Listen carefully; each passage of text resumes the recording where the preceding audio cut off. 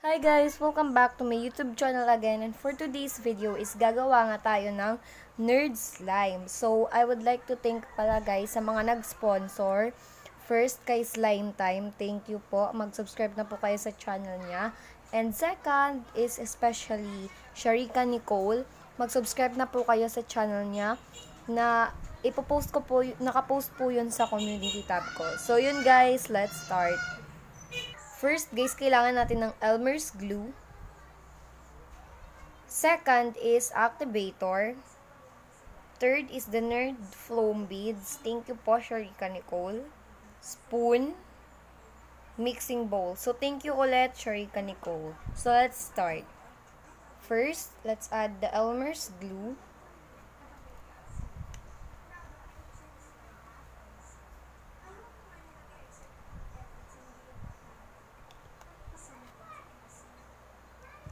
And let's activate using the liquid borax.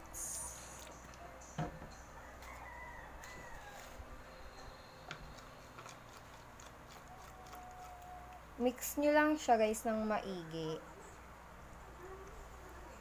Huwag nyo siyang damihan masyado yung borax.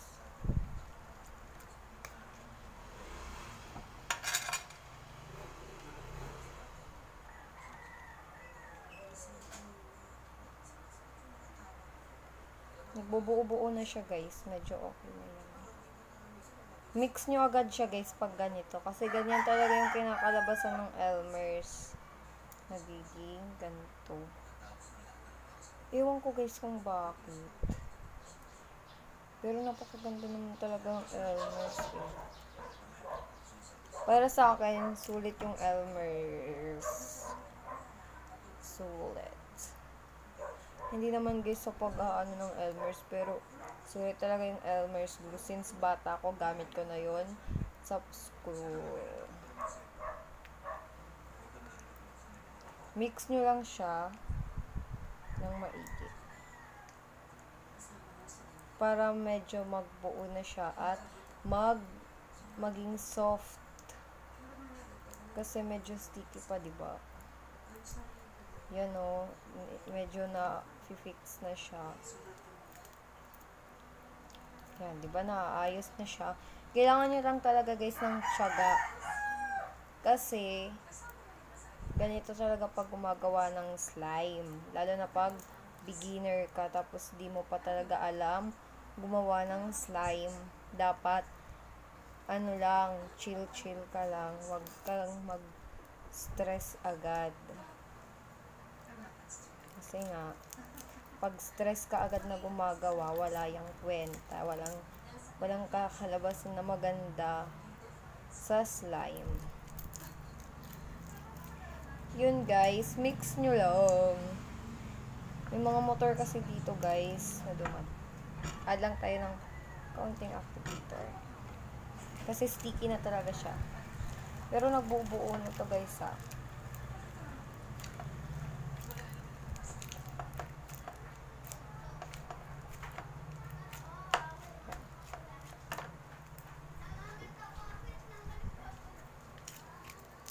Yun siya guys, oh, medyo ano na siya. Medyo soft na. Medyo nag-sticky siya ng kaunti lang. Pero okay siya guys ha. Super stretchy niya. Hindi siya yung hard na pagka-slime. Kasi mayroon ganito pero hard. And yun guys, babalikan ko kayo. Yun guys, gagawa lang ulit ako kasi super liit niya. Kasi hahatiin lang naman natin siya mamaya. Huwag tayong magtipid. Baka sabihin nyo na naman guys, nagtitipid ako ng glue. Hindi po. Disclaimer lang, hindi po ako tipid. Sure. Minsan tipid pag walang glue. So guys, gagawa tayo mamaya ng ketchup slime, ganun. Or maybe, watermelon slime. May chunks kasi na binigay sa akin si Sharika Nicole. Mag-subscribe na kayo guys sa kanya kasi may pag-giveaway siya. Diba? Mix nyo lang siya ng maigi. Huwag kayong palaging add lang ng add kasi magbubuo-buo yan. Add lang tayo. Ganyan lang dapat. Mix. Ganyan talaga yung pag-mix. Diba dapat ganyan?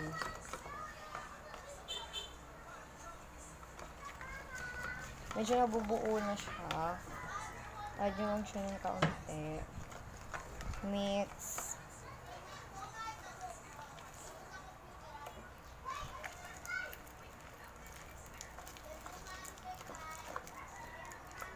Siya guys, oh, diba ang ganda.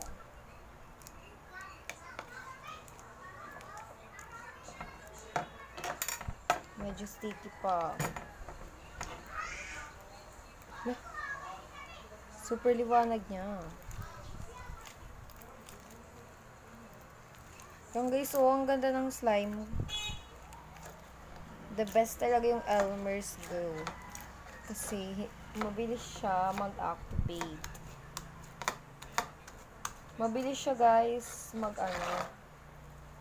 mabilis siya mag-form or makagawa ng slime. Yan guys, so nakagawa na ako.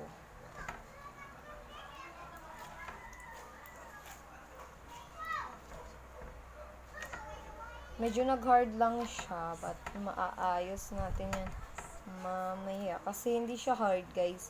Meron lang yung mga buo-buo. Hindi yan hard.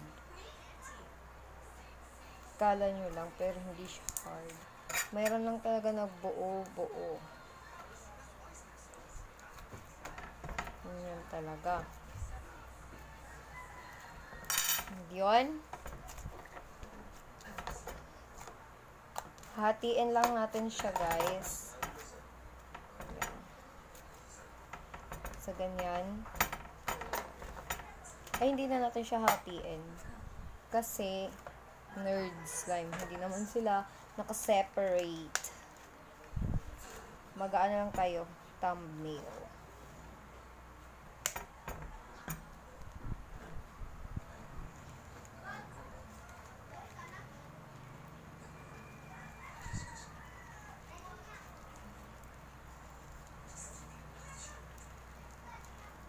Yun guys, so super ganda niya na.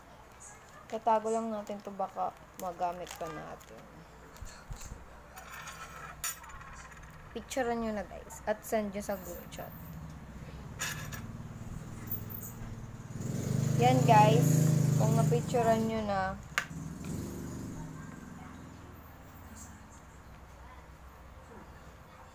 yan, napicturean ko naman na siya. It's time to mix. Oh, super ganda niya.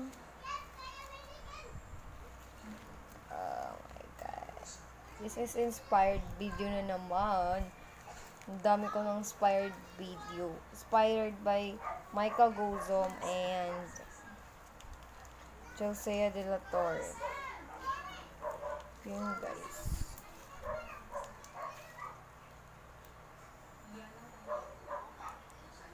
Super ganda niya guys. Thank you ulit, Cherika Nicole, sa padala. Subscribe na kayo sa kanya guys. May giveaway siya. Yun guys, thank you for watching this video. If you like this video, give this video a big thumbs up. And comment na kayo sa baba ng mga slime video na gusto nyo paggawa sa akin kung on yung community tab. And yun guys, bye mo.